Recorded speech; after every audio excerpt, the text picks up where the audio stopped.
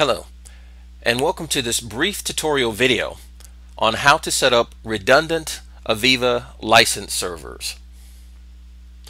And we're going to be working with version 2020. Now, to begin, first, let's verify that we are working in a non-domain environment or a domain environment. So we go to computer properties here, we notice that we're actually working with a work group as opposed to a domain, and that's important because we have to, because we're working in a work group, we're going to have to utilize a utility to make some changes.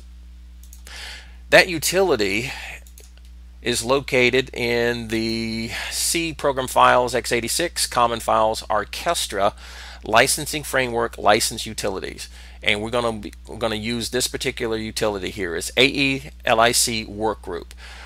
And because we're working in a workgroup type environment, this is going to make some changes to the the services that are running in the background. As opposed to running them as a local system account, we're going to run them as a specific user. So we do this by selecting the utility and right-clicking and selecting Run as Administrator. And once the utility comes up, we just simply click on Configure, and we will select our username or type it in. This is usually the network account because this user account must be on both systems.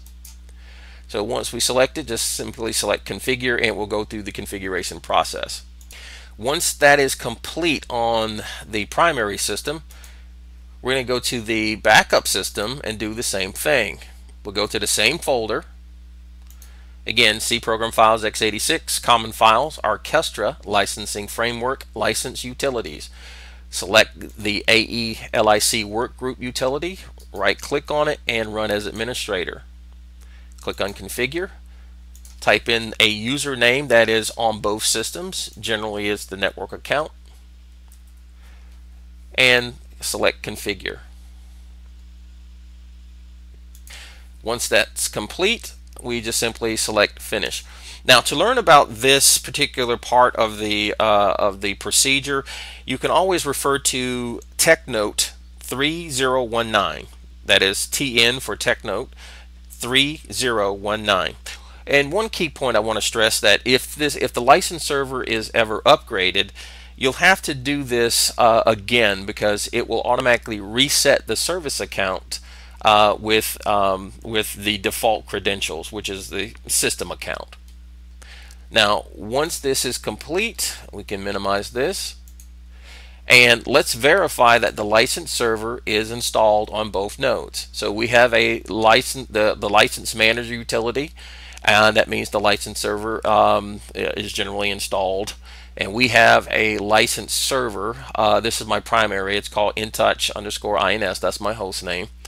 And if I head on back here to the backup node, if I take a look, you can see that it's ready to add a license server. So that means the license server components are installed.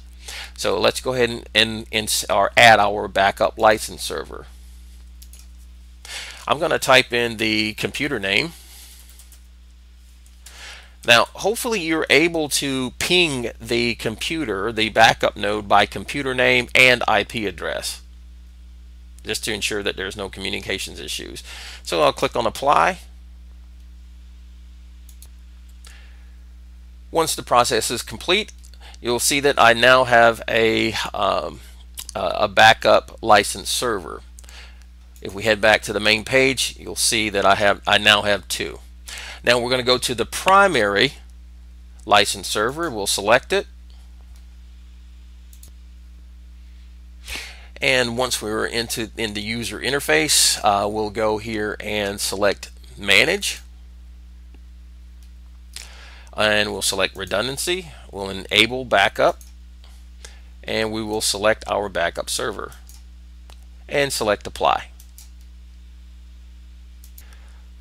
Once the application once the apply process is finished, we will see that we now have two license servers, a primary and a backup.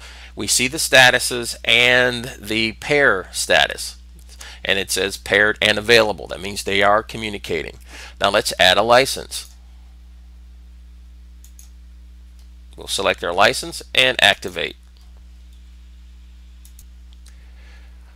Once the activation process is complete, we will now see our new activated license.